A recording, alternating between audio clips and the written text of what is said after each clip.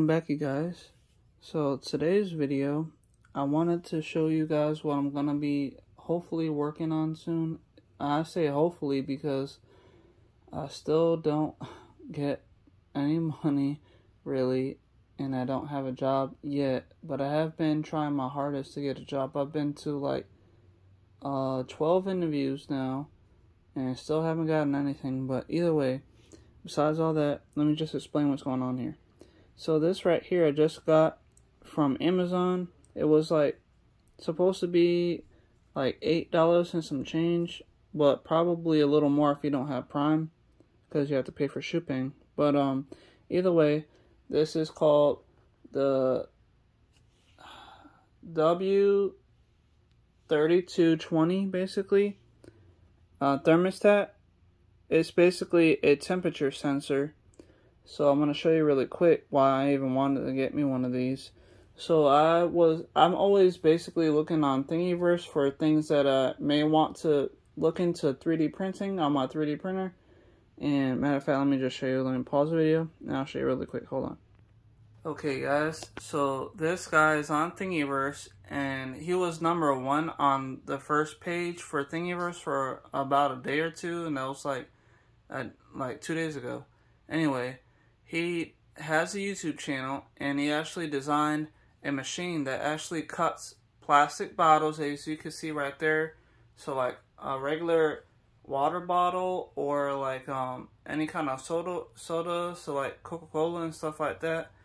And what it does, there on the far right over here, he has a motor. It's a geared motor that pulls the filament that he's making out of that bottle right there. So he's using a nozzle for like a 3D printer, and it has basically a 1.75 millimeter hole for the nozzle that he just used a drill bit to drill the hole to make it wider than the 0.4 millimeter nozzle. Anyway, inside of here you can see that he has a thermostat controller. So I looked online, I was looking at his video really close, and I looked online to see what kind of controller that was, and I was able to buy it. So this is the W3230 thermostat controller that he has on his YouTube videos that he's using for his machine. So basically, I have tried to make something like this before in the past, and back then it was actually called a filler extruder. So what it does, it uses a motor that pushes filament to basically a 1.75 millimeter nozzle.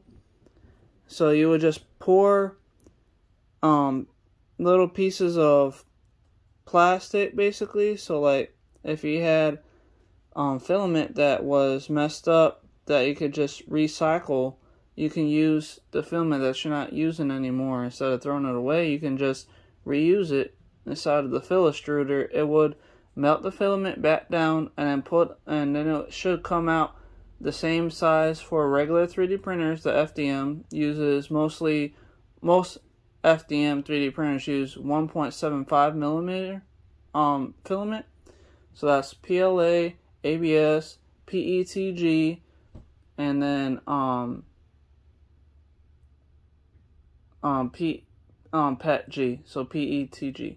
So anyway, what I wanted to show you on this video, I was able to, because like when I bought this, it didn't have any wiring diagram or a schematic on how you set this up. So I looked up the information, basically I googled it, and I looked up for a wiring diagram for this actual controller. And matter of fact, I'm going to pause the video real quick, and then I'm going to get the page up so you guys can see what it looks like. Hold on. Okay guys, so that is what it looks like. That's the back wiring diagram for the W3230 thermostat controller. And you can see down here in the bottom, the S1 is the negative that goes over to the load or the power that you're trying to turn on. Because inside of this thermostat, it actually has a relay switch inside of it. So you can set the temperature using a probe that comes with the machine, and then that probe will actually measure the temperature settings of your load or your fan, whatever you're trying to heat up or cool down. Because it uses for, you can use it for a cooler like a refrigerator or a AC unit, and or a fan, basically, depending on what the power is for the fan that you need to power. But I bought me a 12 volt version. You can get 12 volt, 24 volt, or a regular AC power instead of DC, which would be like 115 to 120 to 220 volts AC. Anyway, so over here you can see the positive goes to the controller, so like the power switch that you want to turn on, and then the negative goes into S1, and then S2 is the output that turns on the load when it's switched on, when the relay switch turns on. But either way, so now that we have the wiring diagram for you guys to actually look at, you can look at my setup over here really quick. So I have it connected and I have it wired up just like the wiring diagram. So you need to make sure that when you're running a load, so right now I got this little reader. It's a DC reader. You can see 12 it's a voltage DC reader. I just put tape on it a while ago just to make sure I knew that what I had, because I do have an AC version too, so I just wanted to make sure that I knew which one I was using. But either way, so I got the positive and negative coming out of the reader here. So the positive goes into the VCC positive right here, and it is connected to my 12 volt power supply over here. This is an old power supply that came with my A8 3D printer, and I made sure that I adjusted using that potentiometer right there to make sure it was exactly 12 volts or a little over. I think it's like 12.2 or something like that. But either way, it is 12 volts going into the controller here, and I have the wire from the reader connected to the positive voltage from the power supply, the 12 volts going in, and then I have the negative connected right here, as you can see, ground. So the ground is this black wire right here, and then that is connected to this green wire to the S1 before you get to the switch. You can see there's a switch right there, and S2 is the switch for the negative, or the ground basically, to turn on the power supply. Well, the power reader. So I'm going to turn on my setup here so you guys can see. I'm going to just turn this a little bit so you guys can look at the reading. It should be a little over 12 volts, I believe. So, God, so much. Alright, there. So, all I got to do is turn on. I have a regular computer plug that's plugged in right here to this setup over here that goes to my power supply, and there is a switch on the side over here.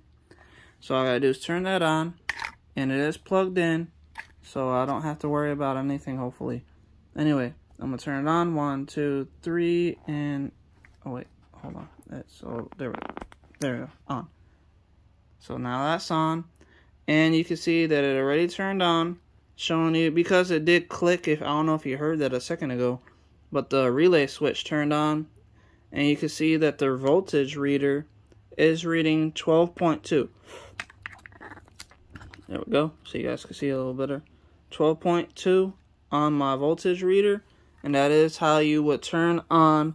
Right now I'm going to be using basically 3D printer heater cartridges, a heater cartridge, and like 3D printer parts basically to do what he was basically doing. So right here, this is one of my 12 volt heater power cartridges from a 3D printer that you can buy. These aren't really expensive, but I had a lot of them because when I was making that fill extruder that I was talking about earlier, I think I used like 5 or 6 of them inside of the hot end that I was making to pull out the filament. And I used a drill bit that was basically for wood, and turning on a motor, I had bought myself a geared windshield wiper motor from one of those salvage yards, you know, the auto salvage yards. So I bought me a 12-volt geared window wiper motor to be able to turn the drill bit that pushes the filament forward to the hot end that I had made using these heater cartridges, and a piece of one kind of like a block of aluminum to drill holes to put these into the block to make sure that the whole block was heating up. But either way, now that I'm showing you that this is actually on, let me just flip this upside down. Hopefully you guys will be able to kind of catch all this. It's a little difficult because there's a lot of wires and stuff in the way. But so right here you can see that just like on the video that the guy was showing on YouTube, I watched probably like 3 different people showing how to use or set this up. So you can see that it's flashing a little bit, but that's just because we didn't really do anything yet. I just turned it on. But I have it set for 70 degrees Celsius, but I can change it. It can go all the way up to 120 degrees Celsius.